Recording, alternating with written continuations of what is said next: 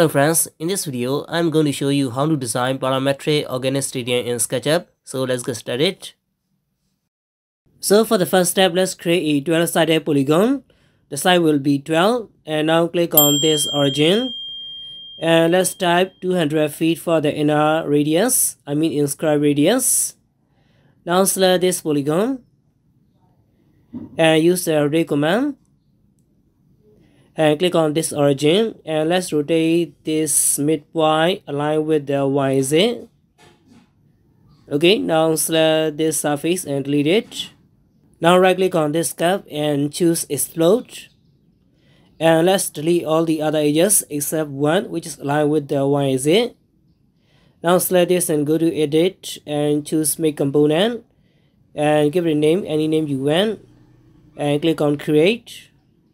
Now select this and let's create an array from this. Use the rotate tool and click on this origin and click on this point, press Ctrl and click on this other end point and type 11x, enter. And now get into one of this component and let's use the Vertex tool and select these two vertices and press Ctrl key and extrude in the Z direction and type 155 feet. Now let's divide this face into multiple faces. So select this edge and use the move command and press Ctrl key and place it right here and type 7 divided. And now select this edge and use the move command again and let's press Ctrl key and place it right here and type 3 divided. And now get into this component again and let's use the Vertex tool. And I want to move this vertex up to this midpoint and this vertex to this midpoint, and I want to do the same to these vertices. You can measure the distance if you want to. Now select this one and press Ctrl, select this one and move it to the left about 17 feet, 1 by 16 inch. Okay, now you have to be careful, your soft selection radius must be 0. Now select this vertex, press Ctrl key and select this one and move it to the right about same distance. Okay, now you have to do the same to these lower edges.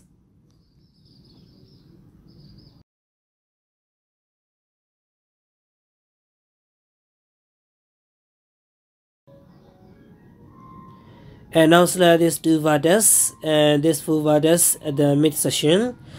And now select this full and select these two vertices. Now click on this scale handle and scale it down. You can type the scale factor if you want to. Let's type 0.3 or 0.26. Okay, I don't want this vertex to be very close, so let's scale it up to the over direction. And let's do the same to this vertex. You can type 8 unit. Okay, now we need to select this edge and delete it. Let's do the same at this section. Now let's use the Vertex tool again and select these two vertices at the top and this two at the bottom and this two, and let's scale it down and type the scale factor 0.83.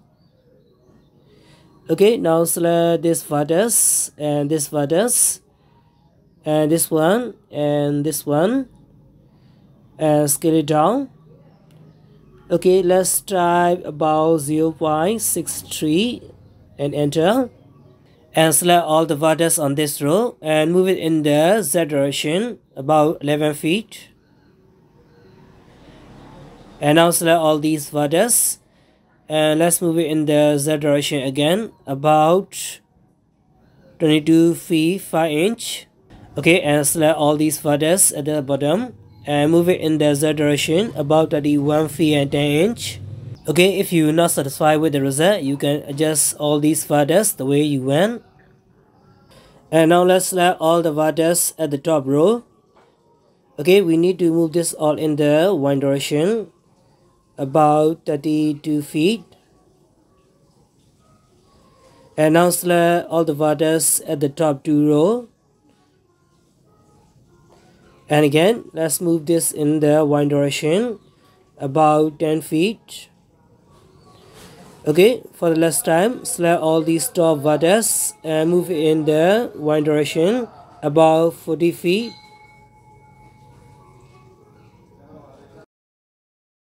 And now get into this component and use the vertex tool again and select all the vertex at the top 2 row and move it in the downward direction about 18 feet. And now select these 2 vertex at the top and move it in the downward direction. We need to make this horizontal with the previous vertex, so I'm not going to give you the exact distance. You need to adjust it. And let's use the vertex tool again and select all these 4 vertex and scale it down up to 0.6 unit. Okay, now let's use the select tool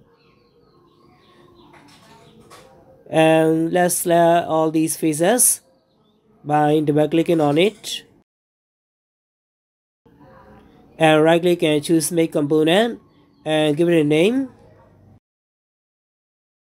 and get into this component again and select this edge and this edge and let's move it in the Z direction about 20 feet. And now let's use the vertex tool again and select this vertex at the mid section and move it in the Y direction to the hour and type 17 feet. And you have to be careful, your soft selection must be 0. And select this 2 vertex again and move it in the Z direction. You can type any amount of height you want. You need to adjust this height. And now let's get into this component again. Okay, we need to see this in the top view. Now we need to adjust some vertex. So let's use the vertex command and select these vertex and let's scale it to the hour direction. Okay, now we need to adjust all these vertex again because I want all the faces to incline to the inward direction. So take your time to do it.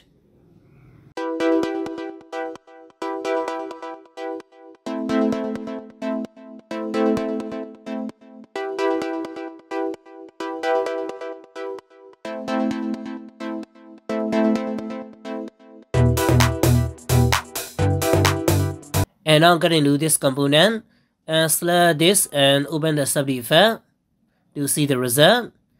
Okay, look like we need to adjust all mirror vertex. So turn it off and get into this component again. Use the vertex tool and select these 2 vertex and let's scale it down to the inside.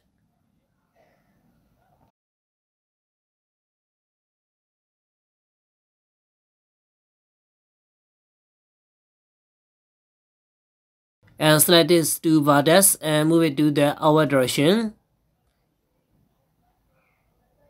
Okay, now you can adjust all the other vertex the way you want. It's up to you. Okay, I have done with the adjusting of all control vertex. Now get into one of this component and select this one and click on to get subdivision on off. If all the edges are not smooth enough, you can increase smoothness by clicking on this green button or click on this tool. And here you can increase the number of intrusion as you like, and you have to click on smooth on boundary corner. Okay, now close this dialog box and get into one of this component again and select all these edges.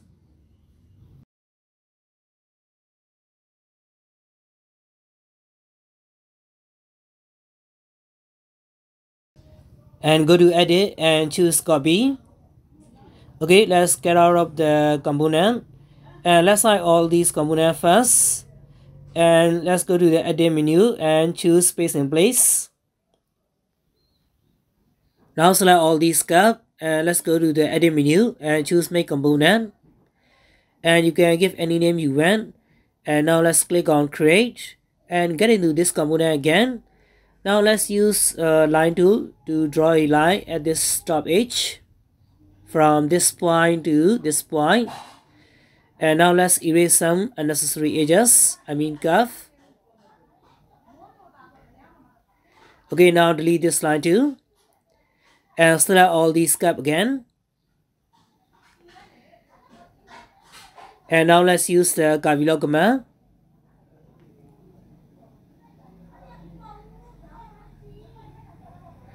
Okay, now you can choose any supply method, any segment you want. It is up to you.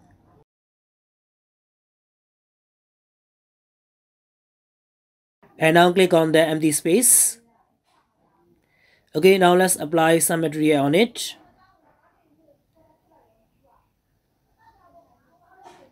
Okay, now select this and press Ctrl X to get it and get into one of this component and choose space.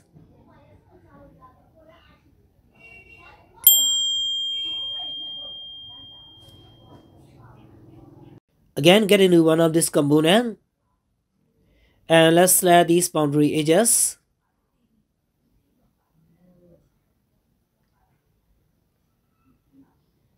And go to edit menu and choose copy. Let's get out of the component and choose paste in place.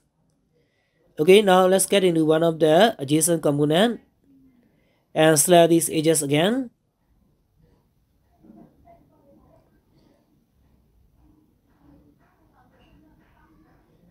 And choose copy. And let's hide this one and choose paste in place and hide this one too. And let's use the line tool again. And let's draw a line from this endpoint to this point. And let's erase the unnecessary edges.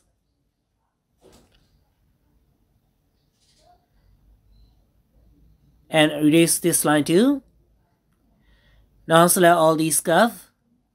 And now just choose curve below command. And again, you can choose any setting you want from the option bar. Okay, now let's apply symmetry on it. And let's cut this component and paste into the one of the previous component.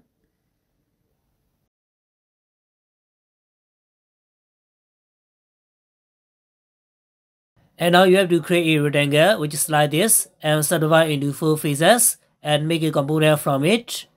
Now we need to adjust the vertex, so use the vertex tool and change the soft selection to 0 and adjust all these vertex the way you want.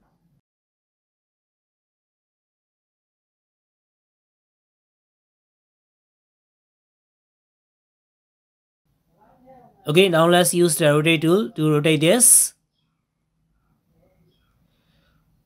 And let's rotate this about 25 degrees. And now we need to mirror this to the other side, I mean your right side. So use the mirror tool from the GHS power bar. Okay, now let's create a group from this. And click on to get subdivision on off. Now get into this group.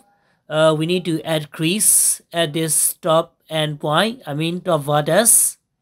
And increase this up to 1 or 0.85 is enough. And let's click on this vertex and let's increase the crease. Okay, now select this and increase the subdivision level. If you're not satisfied with the result, you can adjust this vertex anytime. So take your time to do it. Now let's move this to its correct location.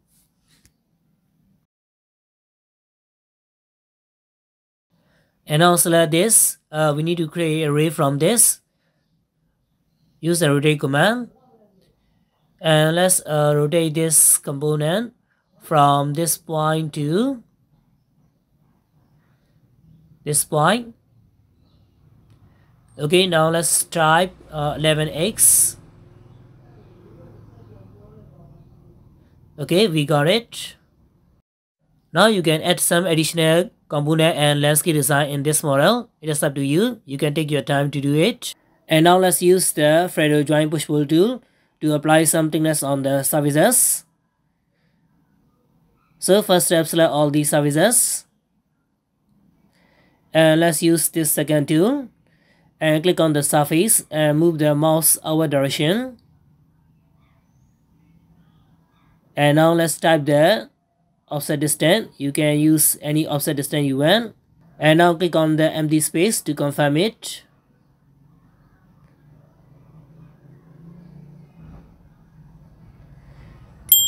And now click on the empty space one more time.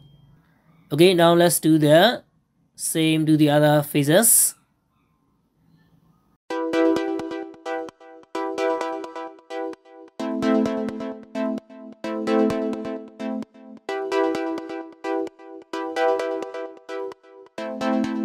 So that's all guys. If you like this video, please leave a like and subscribe my channel.